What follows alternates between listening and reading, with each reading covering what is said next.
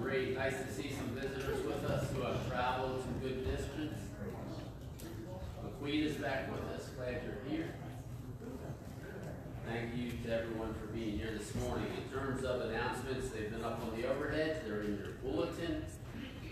Pay attention to Pioneer Club and Bible study on Wednesday. And what other announcements? Anyone? Middle school and high school classes starting next Sunday. Middle school and high school Sunday school class. Yeah, Sunday school. Starting next Sunday, and Chris will be leading that. Also, in a few weeks, an hour before our board meeting, a state trooper will be here to give a 1-hour church safety presentation, and that's open to anyone in the congregation. We will put that in the bulletin over the next couple of weeks. Okay, prayers. In terms of prayers, we had added Butch Burkhart, the family of Julie Butts, Beth Butler, and Kevin Ashton's mother. Also, Stephen Minter has COVID, Kenny Klein, heart attack, Tim Bear, heart issues, and James Nicole, kidney issues. Any others, Pat? Yes, Ms. Bishop? That's Julie Butts Rice. Julie Butts Rice. Yes. Okay, thank you. I'd like to have a prayer for my brother's family. The family, his wife passed away last Sunday. David Miller. That funeral was yesterday, wasn't it? Yeah. Okay, thank you. Okay. All right. Our scripture reading this morning comes from 1 Peter chapter 4:11. If anyone speaks, he should do it as one speaking the very words of God. If anyone serves, he should do it with all the strength God provides, so that in all things God may be praised through Jesus Christ. To him be the glory and power forever and ever. Amen. Let's go ahead and stand. Roy will have. Dear Lord, I need you. I need you every day, dear Lord. This congregation needs you, dear Lord. There's so many on the prayer list that need you. We just ask, dear Lord, that you be with the minister as he delivers the message this morning. We just ask that you would forgive us where we fail you, be with us, and guide us. In Jesus Christ, we most humbly pray. Amen.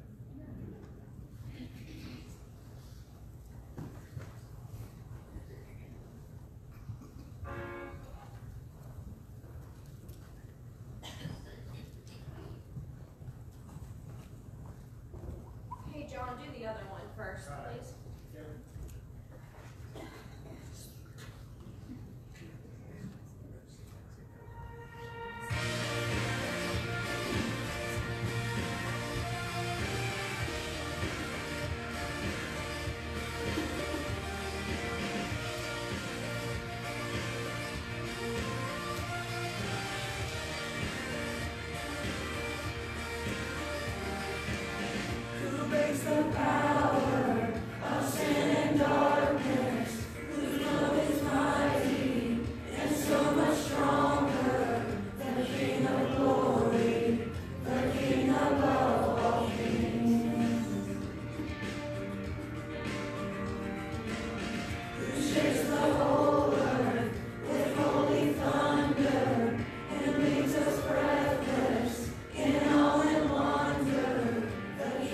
Glory.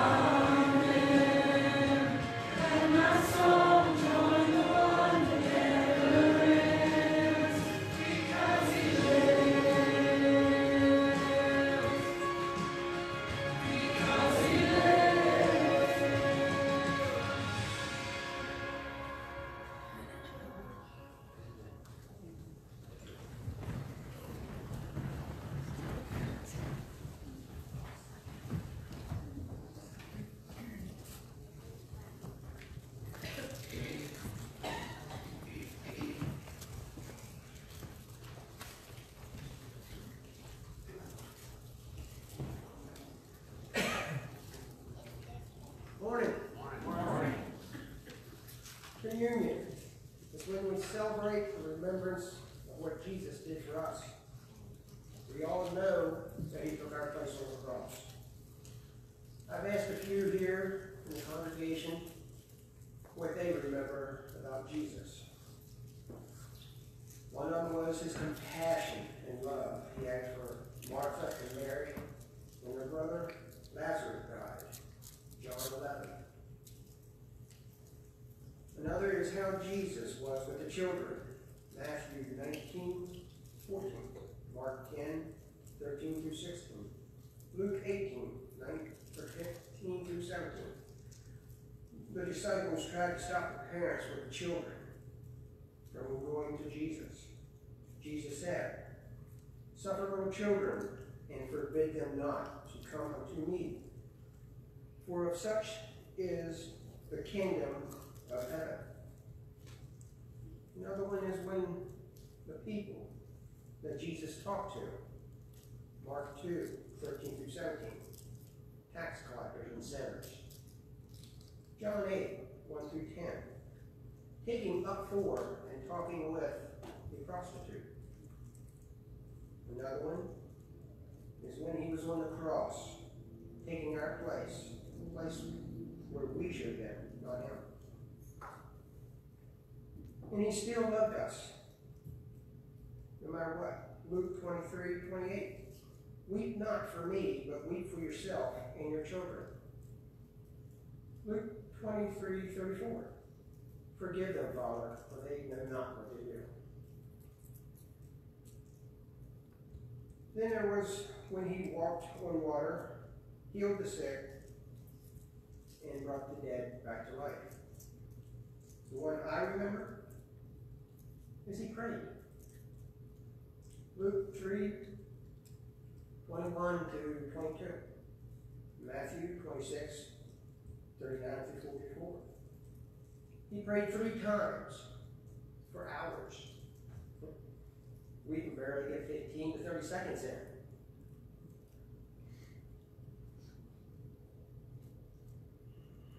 What did he need to pray for? He was not a sinner.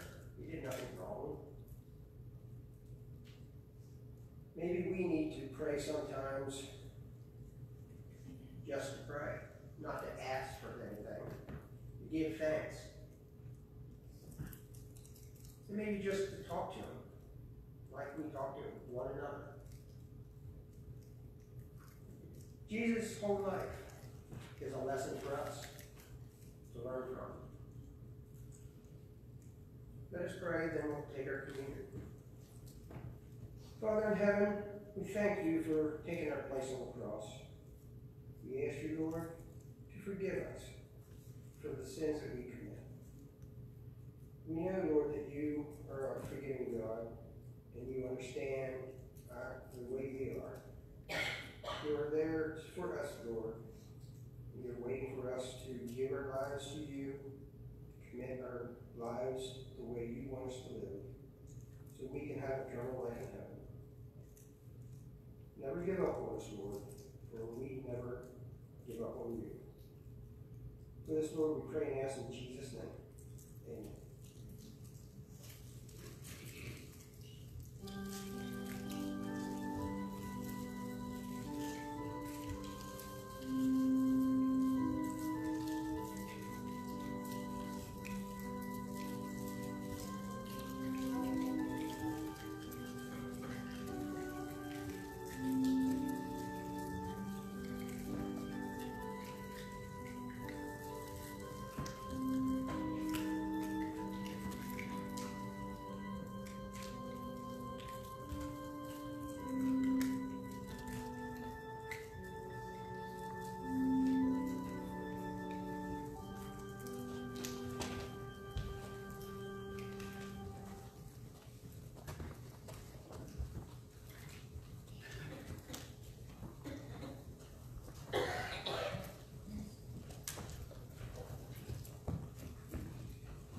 Good morning, everyone. It's good to see y'all. It's a joy on a couple of different things I'm thinking of this morning. One, if you're a guest with us, we're glad you're here with us today.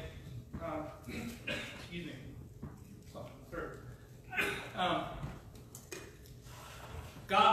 we love you. You're welcome here anytime. The other thing is that there's several of you that have been out with different things, and you guys have we've been praying for y'all.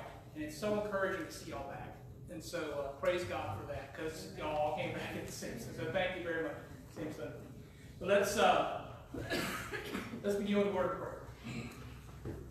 Dear Heavenly Father, Lord, we thank you for who you are. We thank you for your love for us. We thank you for your Son, Jesus Christ. God, we pray that you please would speak to us, God, that we would have open hearts, God, to your word, that we would grow in you and live for you and do what's right. Thank you, Lord, for allowing us to be your people and to gather as your people to worship you. In Jesus' name, amen. Today we're going to be studying the parable of the three friends at midnight, asking, seeking, and knocking. Okay, the parable of the three friends at midnight. This will be found in Luke chapter 11, verses 1 through 13. Luke chapter 11, verses 1 through 13. We're continuing our series in the parables, and technically this parable begins in verse 5. However, to look at the context of it, we're going to go back to verse 1. So let's go back to verse 1. This is Jesus' teachings on prayer. Luke 11, verse 1. One day, Jesus was praying in a certain place. When he finished, one of his disciples said to him, Lord, teach us to pray, just as John taught his disciples.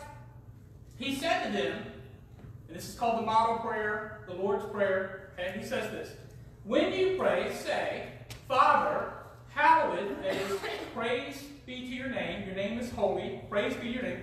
Father, hallowed be your name, your kingdom come. Now, this is recorded in the Gospel of Luke, but also in the Gospel of Matthew as well. And so, because it's the Lord's Prayer, the model prayer, I'm going to combine both of them. Okay, so go back. In Luke it says, Father, hallowed be your name, your kingdom come. Matthew adds this, your will be done on earth as it is in heaven. Give us this day our daily bread, and forgive us of our sins, as we forgive everyone who sins against us. And lead us not into temptation. And then Matthew adds this as well. Deliver us from evil.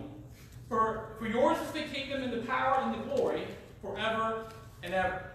Now, with Jesus teaching on the Lord's Prayer, now we have the context of the parable that he's about to go into. Okay? So, if you missed that, that's why you always have to go back and look at the verses just before it and the verses just after it to get the context of what's happening here.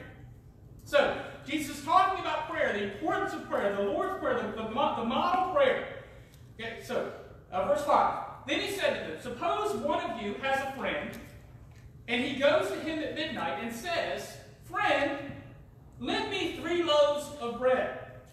Because a friend of mine is on a journey, he's come to me, and I have nothing to set before him. Now, if you notice over here, there's just a plate and a glass and a little bit of silverware, but there's nothing on it. Okay? This represents what's happening in the story here. Okay? Because this friend of mine is on a journey, he's come to me, and I have nothing to set before him. Then the one inside answers, Don't bother me. The door's already locked, and my children are in bed. I can't get up and give you anything. I tell you, though he will not get up and give him the bread, because it is his friend, yet because it's his friend, but because of his boldness, he will get up and give him as much as he needs. Okay, because of his boldness. So remember the context for this. He's speaking on prayer. Now, so I say to you, ask and it will be given to you, seek and you will find, knock and the door will be open to you. For everyone who asks receives, and he who seeks finds, and him who knocks the door will be open. Which of you fathers, if your son asks for a fish, will give him a snake instead? Or if he asks for an egg, you give him a scorpion? If you, then you are evil, know how to give good gifts to your children, how much more will your Father in heaven give his Holy Spirit to those who ask him? Now, by the way, it's called the 3 friends at midnight. Why? Because one friend was on a long journey. He goes to visit the second friend. Okay? The second friend has nothing to give him. Okay? He's hungry, he's tired. And the second friend has nothing to give him. He goes to a third friend to beg for, asking for bread. Now, the occasion Jesus had just been praying, the disciples asked him, Lord, teach us to pray. Then he proceeded to teach the model prayer, as it's become known, the Lord's Prayer. He then follows up by giving them this parable, which is an example of what? It's an example of being persistent in prayer. being persistent in prayer. The first and most important lesson in this parable is the importance of the perseverance in prayer. Now, a friend is traveling at night. He came to another friend's house at midnight. It was common to travel at night during that time frame, the things I've studied. It was much cooler temperatures, okay, in the summer months. Eastern hospitality demanded that food be served, even to strangers. Now, we have an example of this that goes all the way back to Abraham. We're going to look at this. This is the first and greatest example of Eastern hospitality. This is in Genesis chapter 18, verses 1 through 8. Okay? 3 visitors come to visit Abraham. And they're not ordinary visitors. Okay? All right? Now, we'll share some things here. The Lord appeared to Abraham near the great tree of Mamre, while he was sitting at the entrance to his tent in the heat of the day. Abraham looked up and he saw 3 men standing nearby. When he saw them, he hurried from the entrance of his tent to meet them. And what does he do? What does Abraham do? He's got 3 guests that come to meet him. And what does he do? He bows down to the ground. He said, "If I have found favor in your eyes, my Lord, do not pass your servant by. Let a little water be brought, and then may I wash your feet and and then rest under the tree. Let me get you something to eat, so that you can be refreshed and then go on your way. Now that you have come to your servant." "Very well," they answered. "Do as you say." So Abraham hurried into the tent to Sarah. "Quick," he said, "get 3 seahs of fine flour and knead it and bake some bread." Then he ran to the herd and selected a choice tender calf and gave it to a servant who hurried to prepare it. He then brought some curds and milk and the calf that had been prepared, and he set it before them. While they ate, he stood near them under the tree. Now, I'm going to share this. I believe that this is God the Father, God the Son, and the Holy Spirit that came to visit Abraham for many reasons. Now, why do you say that, teacher? Well, look at the text closely. Abraham bowed down to the 3 of them, and they did not stop him from bowing down. He says to the 3 of them, "Your servant," referring to himself. When the men stood up to leave, they looked down to Sodom, and Abraham walked along with them to see them on their way. Then it says the Lord in all caps. Now remember, it says in the Lord, it's all caps. It's referring to God the Father, Yahweh. It says, "Then the Lord," Yahweh, the name of Yahweh, shall I hide from Abraham what I am about to do?"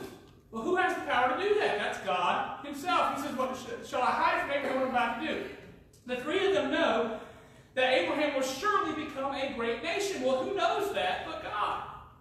They say, "I," speaking as one, even though they are 3. They say, "I," speaking as one, even though they are 3, have chosen him. God says he will bring about all that he has promised Abraham. In verse 22, Abraham remained standing before the Lord, all caps again, meaning Yahweh, the name of God the Father himself. He then begins to plead with God the Father for the city of Sodom. Now, there's some other examples of hospitality, but honestly, that's the best example of hospitality that we can think of. Now, God the Father, he's God himself, okay? But also, the blessings that were given to Abraham, the promise that was made to Abraham. We sing a song that goes like this: "Father Abraham had many sons. Many sons had Father Abraham. I am one of them, and so are you, so let's just praise the Lord," right? Okay? All right, so from an earthly perspective, Abraham, we go back to Abraham spiritually speaking, the promise he's given to Abraham. Here's another great example of Eastern hospitality, of hospitality in general. Hebrews chapter 13, verses 1 and 2. "Keep on loving each other as brothers. Do not forget to entertain strangers, for by so doing, some have entertained angels without knowing it." Okay? This friend had probably been traveling from long and from afar. The host may at some point in the past have been a guest of this man, and he had received his great kindness before, and he was coming back to see him again. It would be unthinkable to have a traveling friend travel all that way and not give him something to eat before he went to bed. But he had no food prepared in his house. It might take the rest of the night together enough sticks or weeds to heat outdoor oven of stone, made of stone, to bake some bread. Okay? So, I mean, he didn't have the resources at the time, so he goes to another friend. Jesus calls this host an importunate friend. Now, what does that mean? What does importunity describe? It's shamelessness, persistence, like the unceasing begging of a wino. Okay? They keep begging. Hey, you got $1? I want $1. Help me with $1. You know, just constantly. All right? Or when you take a child to Walmart or to a store, right? You go through the toy section and they say, hey, I want a toy. Give me a toy. I need a toy. No, you told me you just got a bunch of toys for your birthday. You're not getting another toy, right? Okay, that's what we told Ellie recently. Okay, so, but that's pretty normal for a kid, right? They ask repeatedly, persistently. This man opened his door for a friend at midnight, but he had nothing to set before him. The laws of hospitality would not allow him to put his friend to bed without food. Time was short, and something had to be done. Now, besides pride would not allow him to put his friend to bed without food. The only other possibility was to seek to borrow some from a neighbor. Now, this shows us how poor most people were in biblical times. 3 loaves of bread. You know, we think when we go to Walmart, we think, the loaves we have are like this, all right? 3 loaves of bread. But if you study, you look at the scriptures, that's not what they had. Okay, it was much smaller, like this or even smaller. 3 loaves of bread. This would have been, equivalent to, very close to equivalent to the boys' lunch, but I mean, this would have been enough just to fill your stomach just a little bit. Okay, they didn't have as much. They weren't as blessed as we are from a perspective of physical food.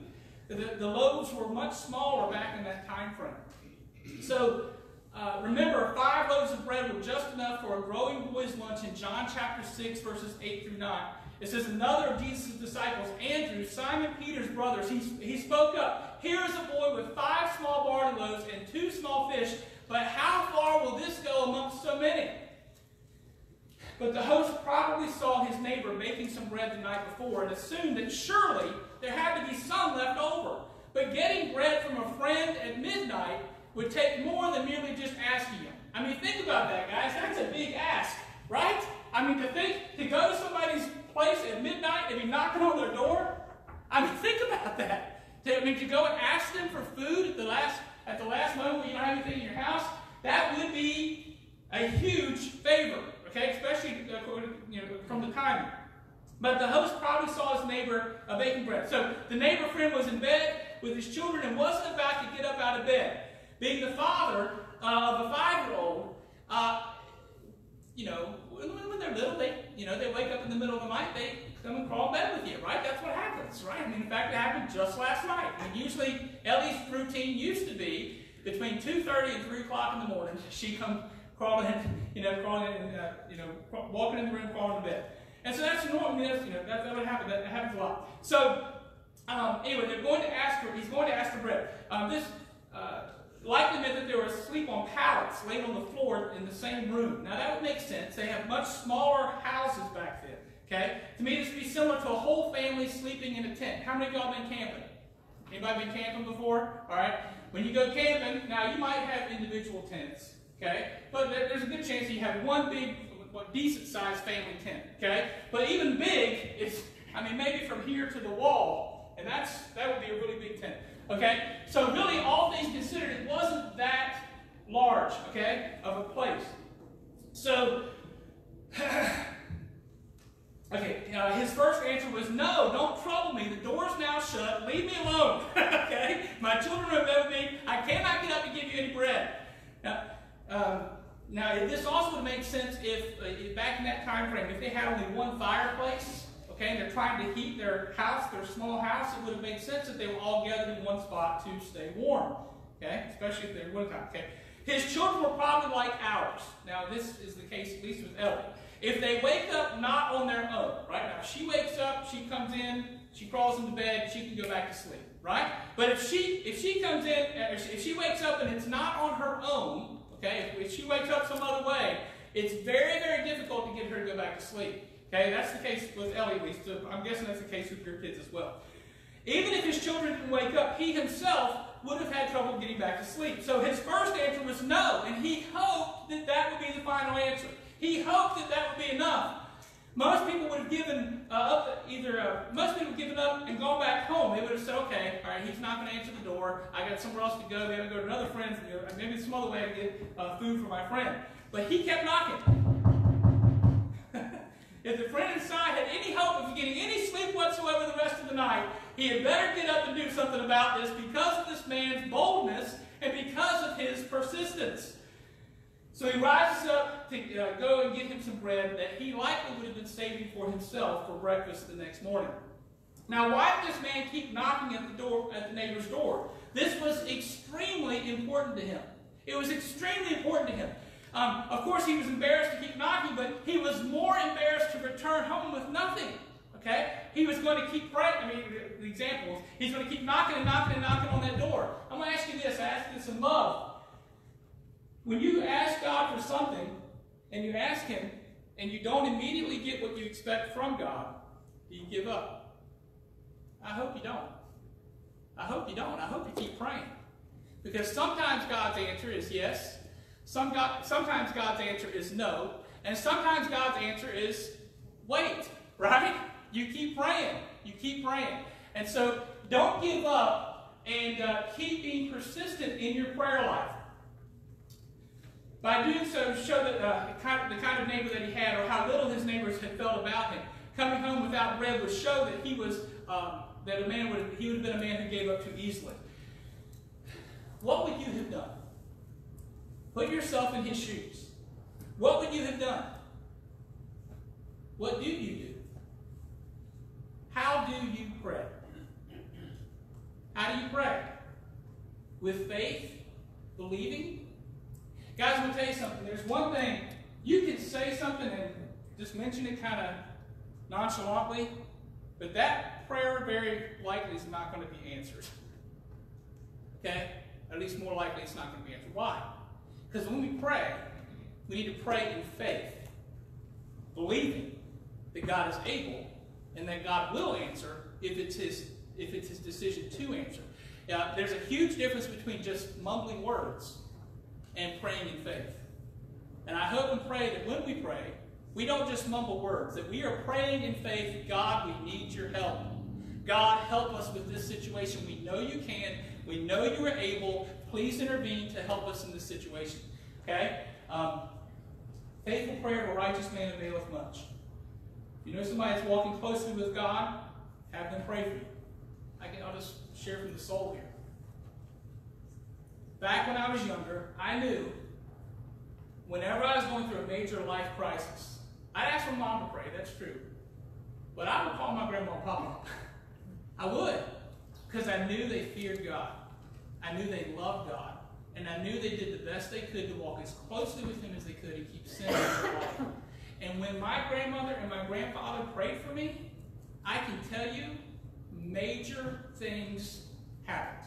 Major things happened. I mean, spiritual mountains were moved when my grandparents prayed for me. Why? Because they sought the Lord. And I've got some other illustrations on that. That's for another sermon. But God answers prayer. Okay? So, what would you have done? I hope and pray that you would pray in faith. I hope and pray that you would be believing.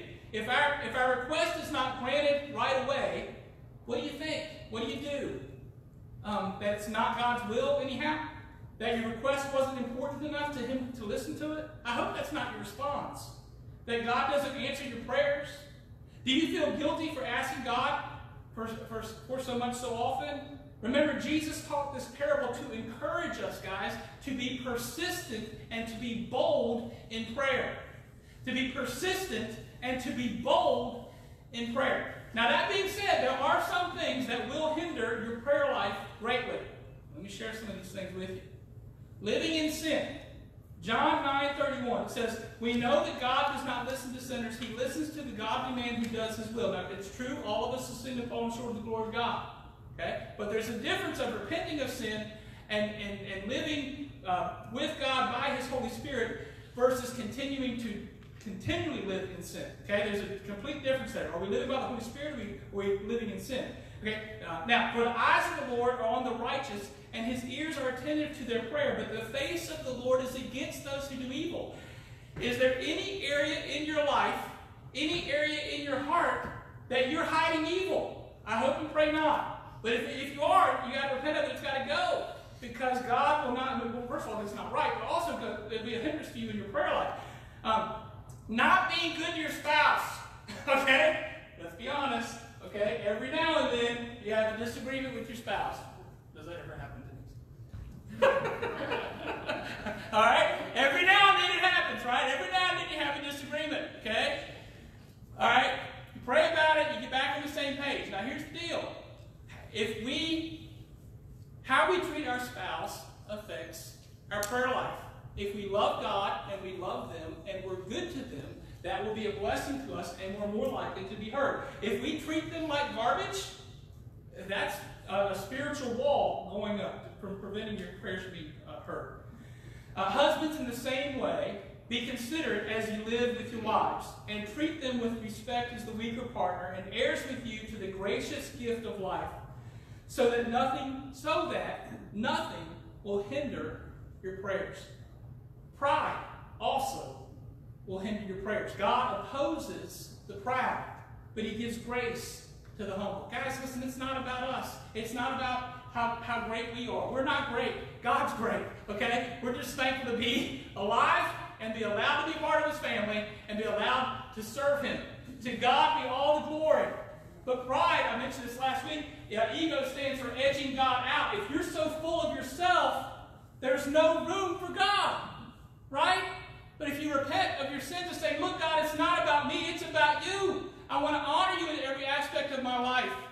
And if we do that, God will bless that. And just forget about yourself and focus on God, and good things will come from that. Humility. God blesses humility. Having an unforgiving spirit. Okay? Maybe somebody wronged you. And maybe really truly it was, something major. Okay? We have to forgive. That's tough. Especially if it was major. Sometimes we want to hang on to that and dwell on that and dwell on it. But we got to forgive. Because if we don't forgive, we ourselves will not be forgiven. But also, if we have an unforgiving spirit, it will hinder our prayers. But if you do not forgive men their sins, your Father will not forgive you your sins. Iniquity and sin in the heart. If we are treasuring sin instead of God and God's word and what is right and what is holy, that will hinder our prayers. The Lord will not listen. Others include turning away from hearing God's law. Proverbs 28:9. If anyone turns a deaf ear to the law. Now, what is the law? It's not, speed limit. It's not this other thing. It's referring to God's law, okay? If anyone turns a deaf ear to the law, even if it's not man's law, what I meant by that, okay? It's God's law. If you turn a deaf ear to God's law, okay, even your prayers will be detestable. Now, we do need to follow man's law as long as it lines up with God and God's word, okay? Clear that up. Now, neglecting the poor. Neglecting the poor. If we see someone in need, and we I'm not going to help them. Now, you got to be careful with this in today's day and time, because honestly, there are some swindlers out there, right? And a good way to test them is this. If they truly need help, and by the way, ladies, be very careful. I say that with the greatest of respect. Be very, very, very careful. If it's you and your family, okay, and you see somebody on the side of the road, be wise, be careful, okay? But a good way to test them is this. Ask them if you can buy them some food. Ask them if you can get them something to drink. Ask them. If they're truly hungry and they're truly thirsty, and that's truly what it's about, they'll say, yeah, I need help. Right? And otherwise, I got to listen. If they're not really serious, no, it's got to be cash. Right? I mean, if they have that kind of mindset, it's okay. Help those that you can, but that is one way to test what they're really about. If our prayers aren't being answered, we ought to examine ourselves. Now, since persistence and perseverance work so well between man and man, how much more will boldness and persistence help us to obtain the mercies of God when used in prayer according to this parable? It's clear. But the practice of prayer is much easier to begin and to maintain. We talked about it this morning. It's hard to stay on the mountaintop, isn't it? It's hard to stay on that mountaintop. You go to Christian camp, you're on a mountaintop. Go to Christian convention, mountaintop. Powerful worship service, those kind of things. Mountaintop, right? Mountaintop experiences. And it's different when you're with the whole body of Christ. There's just something amazing about being together as the whole body of Christ. There's something extremely special about that. But a big key that will help you to be close to the mountaintop, if not right on top of the mountaintop, is to take that time every day and spend time with God in prayer and His Word. Okay? Spend that time with God in prayer and in His Word. It'll help you keep you spiritually on track, and you'll have a strength and a power that's beyond yourself. Now again, it won't be quite the same as worshiping together as a whole group of believers. God inhabits the praise of His people. So there is the fellowship of the believers. There's something very special about that. But spend time with God in prayer and God's Word, and it'll help you to stay much closer. So, watch and pray, it says. Okay? This parable is not the only scripture that teaches the importance of being persistent and persevering in prayer. It's mentioned in many different places. Watch and pray. Men ought to always pray and not faint. Pray without ceasing. Prayer was made, without ceasing for Peter in prison. Remember, they were praying. Peter's in prison. They're thinking, man, he's going to probably die. James is already dead. The church is there. They're praying. What happens? God sends an angel to break Peter out of prison, right? Okay, and he goes and we talked about that in a lesson a couple weeks ago. Would a good father give his son a stone if he asked for bread? A serpent if he asked for a fish? A scorpion if he asked for an egg? The answer is no. And it says, though you are evil, referring to all of us, know how to give good gifts to your children, how much more shall your heavenly Father give the Holy Spirit to them who ask? That's Luke 11:13. Ask this in love. But can you call Yahweh God your Father? John 3:3 says this. We must be born again both of the water and of the Spirit. Okay? Remember, that's where our sins are washed away and where we receive the gift of the Holy Spirit. Before I go more into that just for a minute, I want to encourage you to keep praying and to continue to be persistent in prayer. Because if you're following what's truly happening both in the country and in the world, there are some major things starting to happen. Big things beginning to happen. I'm not referring, I'll be careful, but I'm talking about will affect every area of life. I'll say it that way. Okay? There's some major things. Could it be, I hope it's the case, could it be that perhaps we've listened to 2 Chronicles 7:14? Could it be that perhaps we now have humbled ourselves and we've turned from our wicked ways and we've been in prayer and we've been persistent in prayer for a while? I hope that's the case. But I'm beginning to see some major stuff happening. Keep praying because it's a spiritual battle every single day. Okay? But I believe, and I could be wrong, but I believe that the hand of God is beginning to move in a powerful way, not just here in America, but across the world. And I believe in the next 6 months to a year, we're going to see some amazing stuff. Amazing stuff. Okay? Now, in Acts chapter 2, verse 38, it says, repent and be baptized, every one of you. Why? For the forgiveness of your sins, and you receive the gift of the Holy Spirit. Okay? Acts 5:32. Notice, God gives His Holy Spirit to those who obey. Not just those who come to service on Sunday morning and sing a song. Ooh. Right? Not just those that are just kind to one person. Okay? Right? Okay? Now those things are good. Okay? But God gives His Holy Spirit to those who believe. Doesn't say just believe. Okay? God gives His Holy Spirit to those who obey. And according to the Scriptures, they're baptized, having their sins washed away, receive the gift of the Holy Spirit. We are witnesses of these things, and so is the Holy Spirit, whom God has given us to those who obey Him. This morning, and I ask this in love, if you've not been baptized into Christ, there's no better time than today. There's no better time than today to make God, Yahweh, Father God in heaven, Father of your life, and the Lord Jesus Christ, your Lord and Savior of your life personally. To have your sins washed away by the blood of Jesus Christ. To be born again, as John 3 refers to. Born both of the water and of the Spirit. I want to encourage you. Learn, model prayer, okay? But learn to be persistent and to be bold in your prayer life. And don't give up. Don't give up. And do that every day. Spend time in prayer in God's Word and be bold in your prayers and what you ask for God. If you are an immersed believer in God, God calls you to continue to obey Him, to walk with Him, and to continue to walk in the light of His holiness, of truth, of righteousness, and love. God loves you. We love you. Keep praying. Be bold.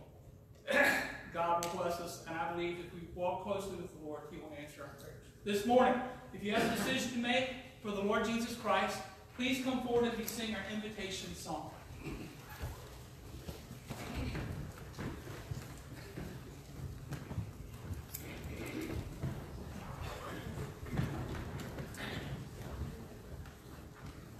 So, most of you all should know this. We're not going to have words up here. We're just going to sing the chorus of Awesome God, and we're going to sing it twice.